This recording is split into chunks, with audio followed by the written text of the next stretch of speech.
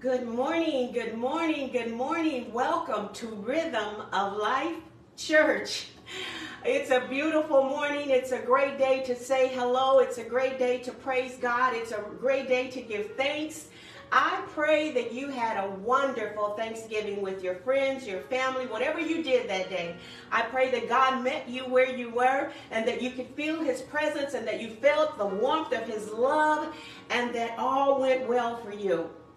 I had a great Thanksgiving, and I'm so happy to be here today and be able to say I had a great Thanksgiving with my children and my grandchildren and my family. And I know some people, it didn't go so well. There were some arguments, there were some fights, there were police calls. But let us pray for the families that are struggling with one another. Let us pray that they find peace in their hearts with one another. Let us pray that everything will work out for them and that no one would spend any time in jail for their activities on Thursday. But we have to be responsible, church. We've got to be responsible for our attitude. We've got to be responsible for how we react. We have to be responsible for how we represent God and ourselves and our family. Be responsible. The best thing you can do when the heat is too hot in the kitchen is walk away. Just walk away. But we're here today and we have a lot to cover this morning, and so we're going to get right into it and give God all the glory and all the praise. I thank you, Father, for another day. I thank you that you kept us throughout this year. I thank you that you brought us up to this very moment. Lord, we thank you that you woke us up with a portion of our health and our strength and our mental capacity. God, I thank you that you woke us up, and the first thing I thought, and I pray that we thought, was to lift our hands and say thank you, Lord, to lift our hearts and give you the glory and give you the honor. So as we partake of this spiritual bread this morning, God, as we partake of this spiritual food, God, would you feed us? Would you fill us up until we want no more, great Jehovah God?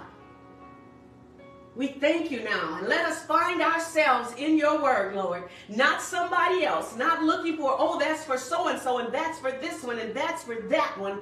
But look into your word and find out what is for us specifically, individually, that we can change and that we can be better. And we can draw near to you, Lord, and you will draw near to us. This is a prayer I pray for the people of God. In Jesus' name, amen.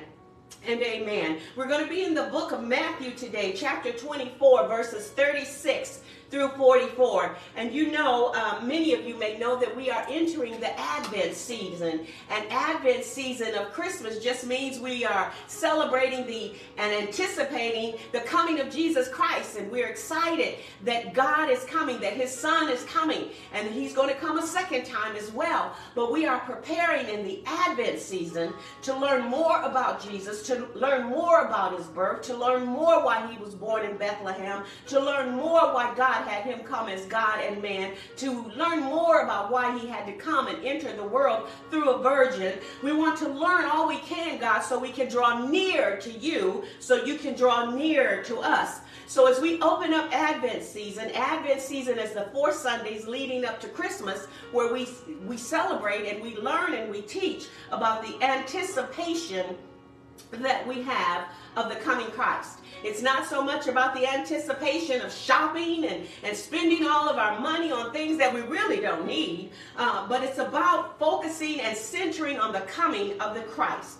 And every Sunday, some churches and some religions celebrate with the Advent candles and the Advent wreath. And we're going to be teaching about that on this Sunday and next Sunday. If you'd like to tune in with us at 11 o'clock on Zoom, we're going to teach about the Advent ministry, and we're going to teach about the lighting of the candles and the wreath and what they mean. But for now, for this service, we're going to go ahead and light the first candle, because this is the first Sunday of Advent.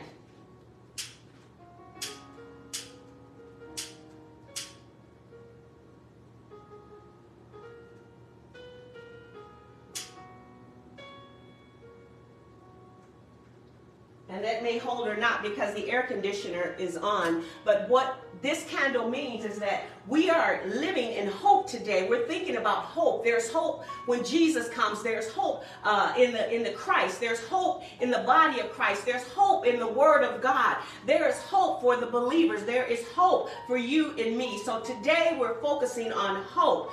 But I want to go to Matthew 24:36 through 44. And our sermon topic this morning is going to be stay awake. Stay awake. Stay alert. Be on guard, church. And so last Sunday, just to recap, we talked about God dealing with us on standing firm in an unshakable kingdom.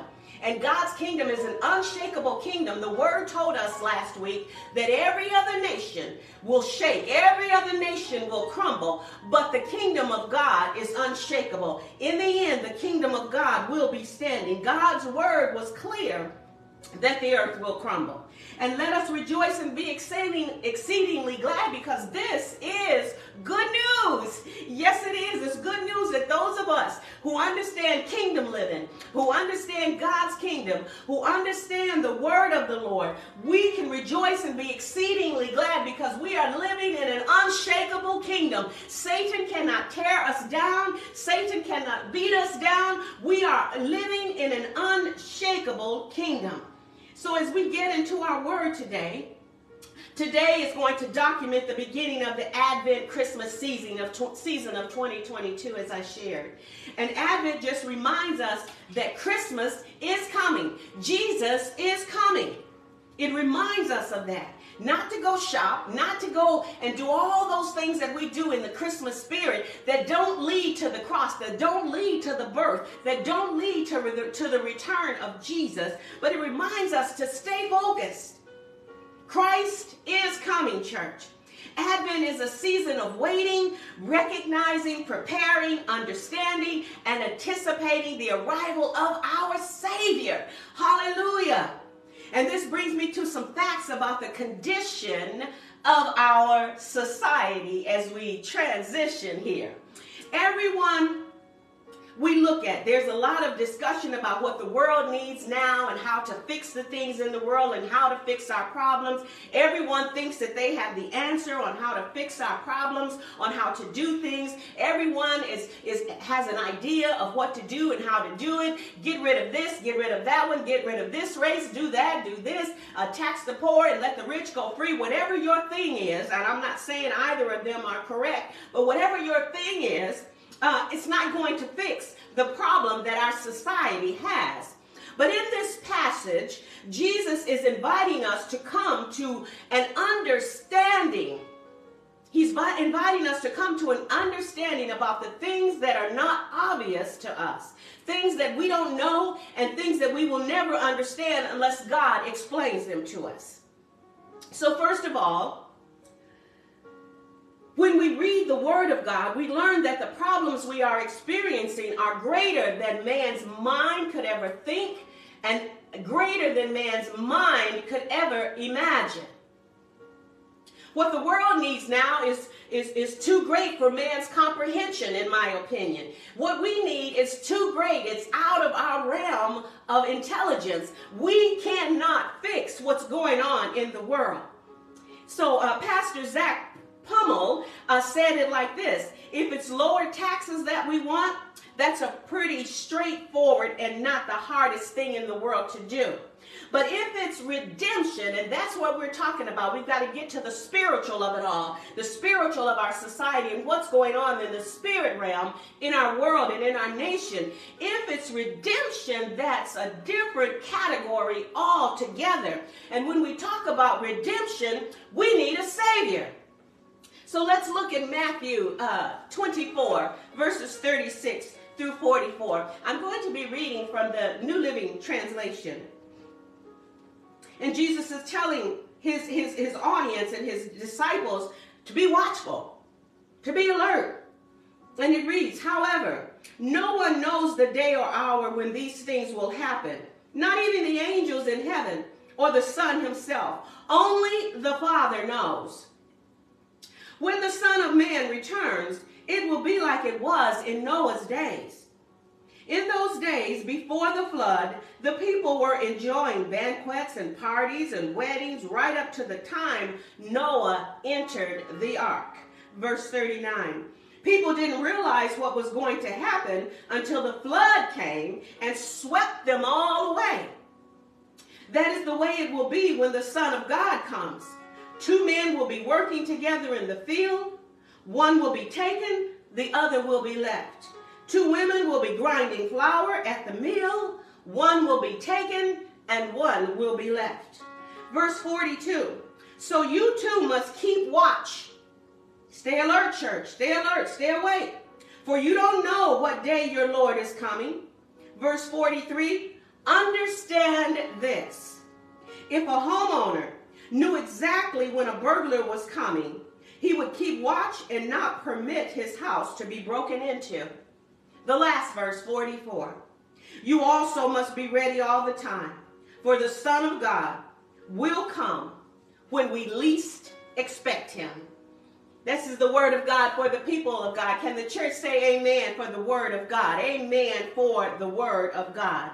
So Matthew 24, 36 through 44 is an extended invitation to realize what the world really needs. Do you know what the world really needs? If you do, just put it in the chat for me. I'll be reading them later, but I'm going to say it now. It needs Jesus. It needs a Savior. Everything and everyone are in the throes of birthing pains down here on earth. We're birthing this. We're birthing that. We're struggling with this. We're struggling with that. We're trying to change this. We're trying to change that. We're trying to do this. We're trying to do that. We are struggling and in the throes of birthing pains. We may not always be aware of it, but we need to be mindful of it. We may look for Jesus in all the wrong places, but if we look for him in the Word of God, and in the atmosphere of the Word of God, then we will find that redemption can change all things. Somebody needs redeeming. And until everyone is redeemed and understand that they need redeeming, we have a problem down here. The Bible and the book goes on to say, as Pastor Pullman said, we further must discuss that the desires that lie behind your breath are being taken away by the beautiful sunset every time. In other words, when he's saying, you open up your eyes to a beautiful sunset like we did here in California or last evening when the sun was setting down and the sun is coming up, you got something to be grateful for. You have something to be thankful for. And that's the desire that lies behind the gnawing in your gut. That something is missing, because when you look at the sun rising and you look at the sun setting, you feel the glory of God, but you may not understand it. When you see the sun rising and setting, you may not understand what the glory and the beauty and that peaceful feeling you have, but that is God speaking to you through nature. And when we think about it, in the book of Revelation, the Word of God says, surely I am coming soon. When you see me rising and setting, surely you must know that I am who I say I am, and I am coming soon. But you might ask the question, when can we expect him to come? Well, this word that we just read in our passage of Scripture, Jesus tells us about what we can expect. He's telling us about the end of all things when he returns. But he doesn't tell us when we can expect his arrival. And that's disappointing, because if we expected, if we knew when they were coming, if our dinner guests are coming to the house at 3 o'clock, we know we need to be ready for them by 2 o'clock. But instead, what Jesus says in verse 36 of our passage, and I'm going to reread it, he says, no one knows the day, and no one can know the hour, not even the angels, not even he, Jesus himself, the Son of God, knows his scheduled return. So stay awake. Stay awake, church. Stay vigilant. Stay alert. Be a watchman for Jesus' return, because he said, surely I am coming soon. Surely there will be a return. He said it, surely I am coming soon in Revelation 22:20. Well, I want to describe to you what a watchman is, because we as believers must be watchmen. Henry Blackaby elaborated on the watchman as noted in Matthew 13, when God says that every believer has been given eyes to see and ears to hear. And Pastor Beverly is saying you have those eyes that God gave you, but you don't always look for Jesus. You're looking how you can satisfy yourself. You're looking for what can please you. You have these ears, but you don't always use those ears to read the word of God and hear God speaking to you. You don't always use those ears to listen to prayers and listen to his teach word. You don't always use those ears to read his word and sit still and allow him to speak the meaning of his word back to you. But a watchman must be equipped by God to see what others cannot see. Your eyes have to be sanctified and anointed. We can't be looking at the things of the world. We can't be looking at her and him and looking for eye candy. We can't be looking for all those things that will bring us pleasure. A watchman must be equipped by God to see what others cannot see. The watchman can see when the enemy is invading God's territory. The watchman can see when the enemy is invading our homes or individuals. The watchman can see things that other people cannot see. The enemy comes disguised, but a spiritual watchman is very alert.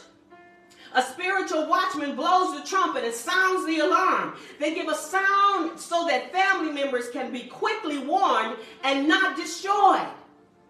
A watchman. Are you a watchman? Are you a watchman? The watchman has also been given spiritual eyes to see things that are happening in the life of our churches. The watchman realizes that the devil has come in with turmoil in the church. The devil has come in with dissension in the church. The devil has brought in conflict, lies, and deceit in the church.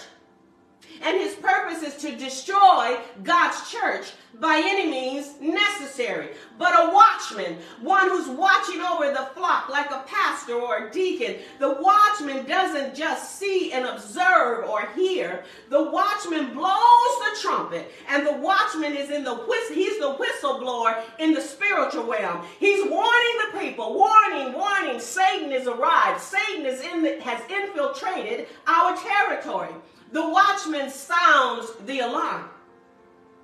He warns the pastor and the leaders that the enemy has entered the flock and is seeking to do harm.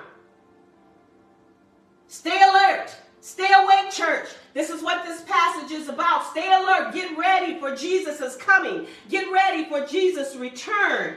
Stay alert. This watchman watches day and night over God's pastors and the sheep, and he warns the pastor, and he or she tells the pastor what's going on in the church. And God will use them to make the pastor aware so that the pastor can teach the right lessons and approach the people with truth and spirit and help them turn the rudder and come back and live in their redemption and in the unshakable kingdom of God.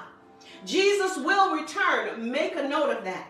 He will return. You can tell yourself every morning that you get up, Jesus will return. And ask yourself, will I be ready when he returns? Am I a watchman, or am I part of the problem? No one is privy to the timing of Jesus' return. We've established that. Only the Father in heaven knows when Jesus will be released from heaven to fulfill his second coming. Will you be ready, church?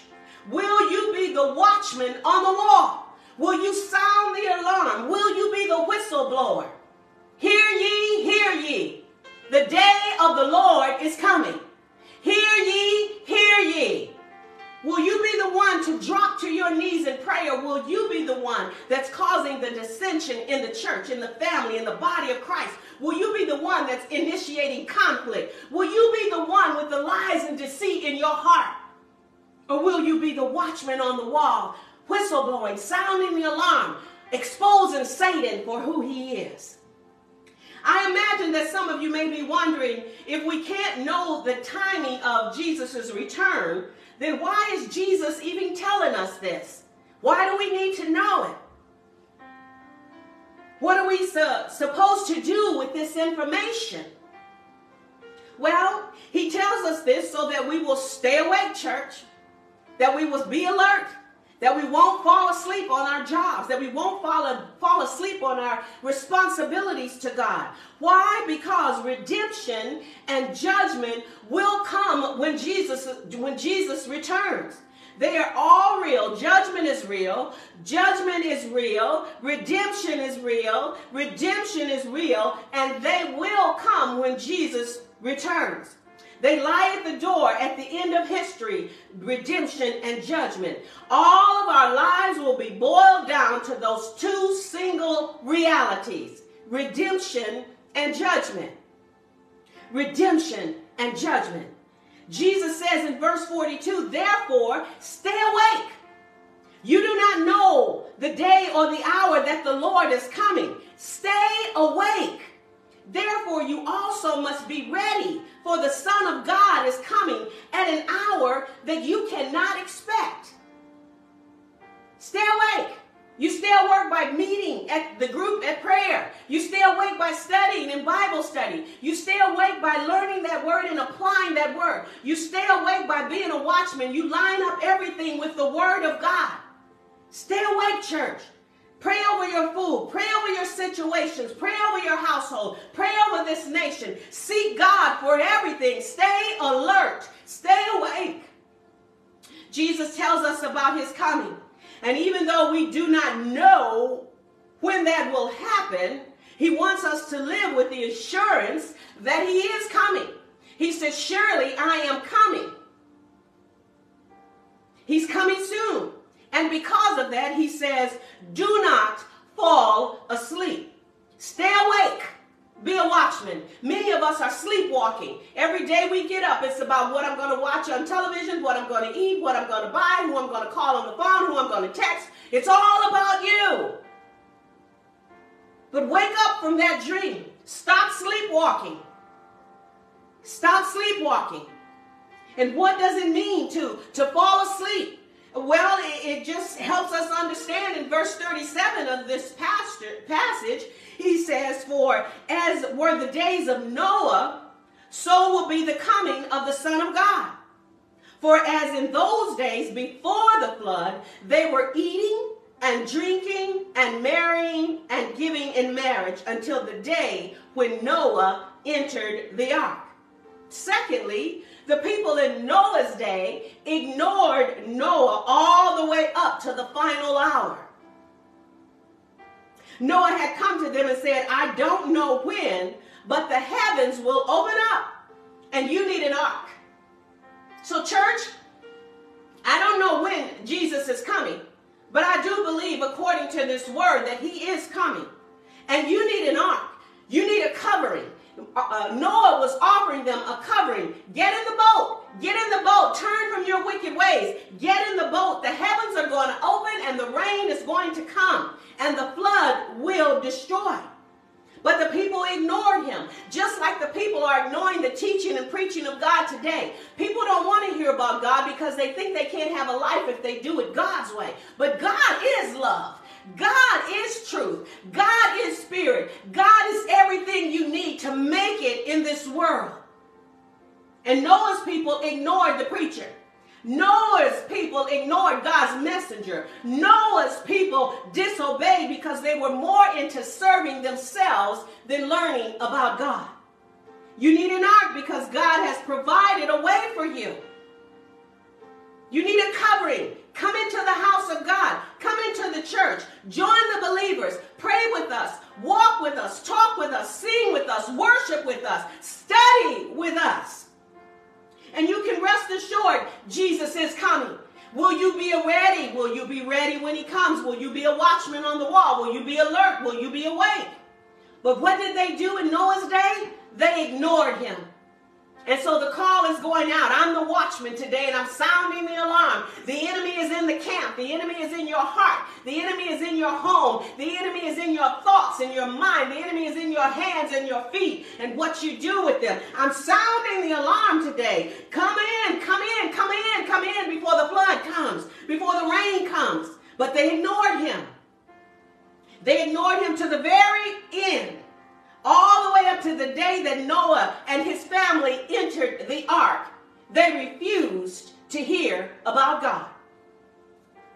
I don't want you to be one of the ones that refuses to hear about God. How did they ignore him? Jesus is describing it. He's describing what it looks like when we fall asleep. They were asleep. They were only about serving themselves and having a good time and having a party and having all the things that made them happy. They were eating, drinking, and marrying as though they knew the future and what the future had for them. They didn't know what lied ahead of them, as if nothing was coming for them but what they wanted to come to them. In short, church, these people in Noah's days lived as though they were going to live forever. Message, call out, pause. You are not going to live forever. You need an ark. You need a covering. As they were in control, they thought they were in control, but they didn't realize they needed God's covering. They were living as though the world was all theirs and that it would be here forever. But the word said last week, the earth will crumble. It will shake. Nations will crumble. But the kingdom of God will stand forever because it's a what? It's an unshakable kingdom. Lastly, the people of Noah's days, they ignored God's grace. We keep ignoring God's grace. They ignored his warnings to look up and be prepared. And God is calling you today, look up and be prepared. I am coming soon. Stay awake, church. Stay awake. And realize that judgment and redemption are real things, and they are coming with me. He's coming to redeem, and he will be judging when he comes. The people of Noah's days ignored Noah. And they focused on their own bellies, filling their own guts, having a good time, and having their own satisfaction. They ignored him. They ignored him, church. Instead, they focused on marrying off their kids and getting their families situated in society. And they focused on well-positioned jobs and their future that would never come to them because Jesus was coming. God was coming. There was a coming of the Christ, and they would not be ready because they were focusing on the things of the world, the things that were important to them. They were the people that only looked down at what was right in front of them. And that's what we do. We look down. We look around at what's right in front of us. And they never looked up. They never looked up to understand, is there more to this life than what the world has to offer? Finally, when they felt the rain come down, then and only then did they look up. Don't wait till the rain comes. Don't wait till the storm comes. Don't wait till the trouble comes. Don't wait till Jesus returns. It's too late. The flood was already rising over the horizon. Choose ye today. Today will you serve God. Will you be the watchman on the wall, watching over God's people, watching over your pastor, watching over the leaders of your church? The people of Noah's day fell asleep. And church, I'm waking you up today, shaking you. Wake up. Wake up. There was no reaching these people. No matter how hard Noah pleaded with them, no matter how hard your pastors preach and your teachers teach, there's no reaching some of us because we have fallen asleep to the things of God. Wake up, America. Wake up. We fall asleep when we live as though this life is all there is. There is more to life than just this world. This world will not last forever. We preached that last Sunday. It will crumble. God said it, and that settles it. We fall asleep when we don't understand the world's problems, so we fall asleep on them. Oh, well, I'm not going to worry about it. We'll let someone else take care of it. When we possess what it takes to fix the problem, and what we possess is the power of the Holy Spirit. All we've got to do is speak a word to God, and things will change. All we have to do is speak a word and be on one accord, and things will change. We have fallen asleep. When we focus on worldly affairs, we are asleep. And we are ignoring God's affairs. Do you hear me, church? Am I reaching anybody? Are you understanding? Are you tracking what I'm saying? I mean, this is serious business. Christmas is here. Advent is here. And we need to be focusing on the coming of Christ. But many of us, as I went to the store yesterday to pick up my candles, the store was packed. People says it's inflation and things are too expensive. But the store was packed and the lines were long and people were shopping till they dropped. Their carts were full. Something is wrong with that picture. We can't have inflation and things are too high and we're out here spending up everything we have for Christmas. But that's not Christmas. Christmas is celebrating the coming of Jesus Christ. It's his birthday. What can we give him for his birthday? We become fixated and absorbed by politics and current events, by family and career. We're living the good life and getting all of things situated just how we want them. At what cost? We fall asleep when our lives revolve on the things of this world. When all you think about is what you can get from this world, you're asleep. Wake up. And what we do and how we do it, we only look down and around. We never look up to the heavens from whence cometh our help. And the Bible says our help cometh from the Lord. We treat earthly affairs as though they were eternal affairs, and we fall asleep to the deeper realities of our existence. Our existence goes deeper than just what this world has to offer. Jesus is encouraging us in this passage of Scripture to lay hold of what he is teaching us, which begins with recognizing that the problems of this world are bigger than we could ever know, imagine, or think, yet alone try to solve. And when we underestimate the world's problems, which we do, we underestimate them. We think we can fix them, but some of this is too great for us. We can't even comprehend the core of it, the root of it. When we ignore this, we ignore God. We begin to place our hopes in the powers of this world, in the systems of this world, in the voices of this world, and in the offerings of this world. Wake up, church.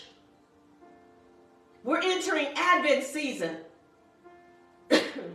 We're entering Christmas season, and we need to enter with our eyes wide open, spiritually wide open.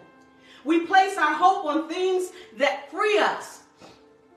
We remake the world how we want it to be, and we make it how we imagine it.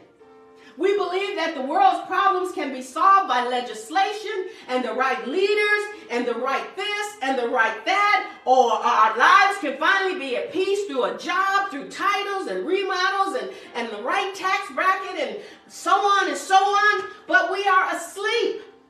We are asleep to the things of God. We are in this world as believers, but we are not of this world. So why are we focusing on the things of this world? The world constantly pulls a gaze downward, and we fall asleep. The world is constantly infiltrating us with what they want us to have and what they think we should have and what they think we should do, and we fall asleep to the things of God. We fall asleep when we place our hope in the world's reality. They have a pill for everything. Your toe hurts, here's a pill for it.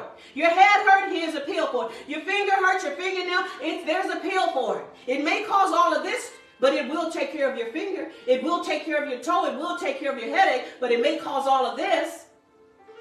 Now, granted, some of it we need to take, but we have to be careful. Seek God in everything, even our medical treatment. How do we stay awake and how do we stay ready? Well, I answered that question for myself, that when we stay awake and we stay ready, when we stop being dependent on the world system, when we stop being dependent on what the world has to offer, when we lose hope in the things of the world and place our hope in Jesus, that's how we can stay awake. That's how we can be alert. When we live with our hope in Jesus and not in the world, that's how we can wake up and stay awake. Politics are important. Yes, they are. To lay a hold of the freedoms that we have been given, that's important. To take part in seeking justice, that's important. To protect life and liberty, that's important. But don't give it all your hope.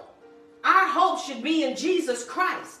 Powers come and powers go. People come and people go. But the word of God remains forever. It will stand the test of time. Can't nobody do you like Jesus. Can't nobody love you like Jesus. Can't nobody hold you like Jesus. Can't nobody talk to you like Jesus. Can't nobody get you out of that pit of hell that you're in but Jesus.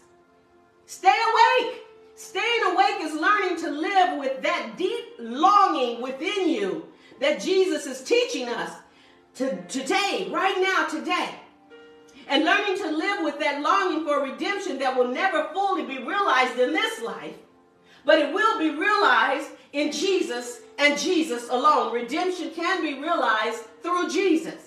Staying awake is learning to live with the disappointment that comes, with the discouragement and the frustration of the world without giving in to the world.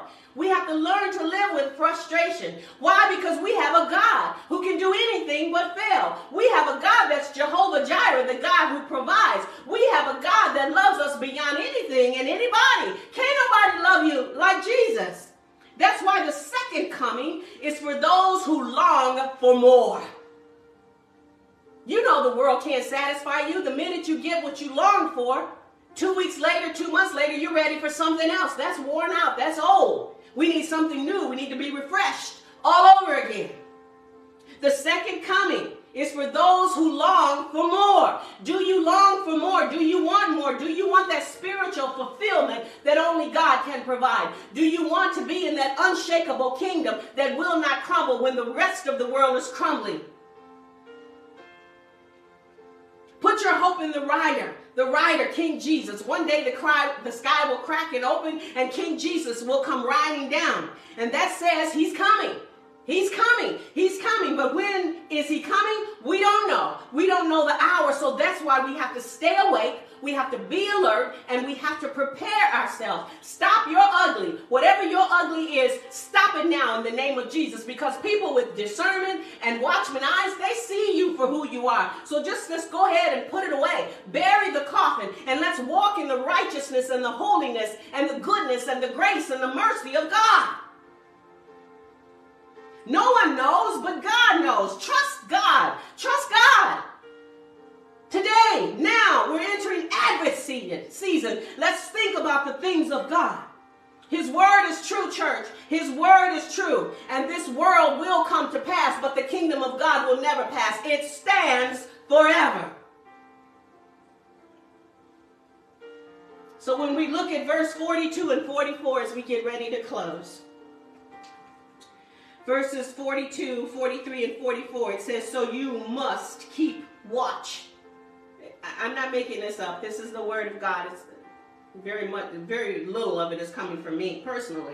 So you must keep watch, for you don't know what day the Lord is coming. You don't know. So don't live your life today being unprepared. Today, get prepared. Whatever you need to change, whatever is in you that is not of God, you need to bring it under arrest and to put it under the authority of the Holy Spirit today. Understand this, the word says, if a homeowner knew exactly when a thief was going to rob their home, he would keep watch and not permit his house to be broken into. Verse 44, you also must be ready all the time, for the Son of God will come when you least expect him. Get ready, church. It can't be any plainer than that. I don't even need to elaborate on that. It's plain. If you knew somebody was getting ready to rob you, you'd be sitting up waiting for them. You'd have the police hiding around waiting for them to come through. Well, you don't know when Jesus is coming. And just like you would sit up to protect your personal worldly belongings, sit up and protect your spiritual belongings. Sit up and respect and protect your inheritance by learning to trust God, by learning to live for God, by learning to be holy and righteous, by learning to stay awake and being the watchman on the wall, by learning to pray without ceasing, by learning to study to show thyself approved, a workman that can rightly divide the word of truth. Study, church. We are much better off, I believe, that we don't know when Christ is going to return. And think about it as we get ready to wrap this up. Number one, if many of us knew the exact time Jesus was going to return, Would we be diligently and efficiently sharing the gospel of Jesus Christ? Would we live in obedience to God daily if we knew exactly when he was going to come? Number 3, would we learn all that we could through Bible study if we knew exactly when he was going to come? Would we attend the prayer gatherings on a regular basis, or would we be nonchalant and lazy in our work for Christ if we knew exactly when he was going to come? Or would we keep sinning because we have calculated how much time we have before we have to straighten up and fly right and act right, do right, and obey God, so we clean up at the last minute? The Bible is very clear, church, that no one knows when Jesus is returning. Not man, nor angels, not even the Son of God. Only the Father knows. Christ's second coming will be swift. We do know that. And it will be sudden. It will be unexpected. There won't be an opportunity for last-minute repentance. There won't be an opportunity for you to say, God, forgive me. I'm sorry. Take me with you. I didn't know, God. Give me another chance. There will be no time in that second coming. There will be no opportunity to bargain with God for your salvation when he arrives. It'll be too late.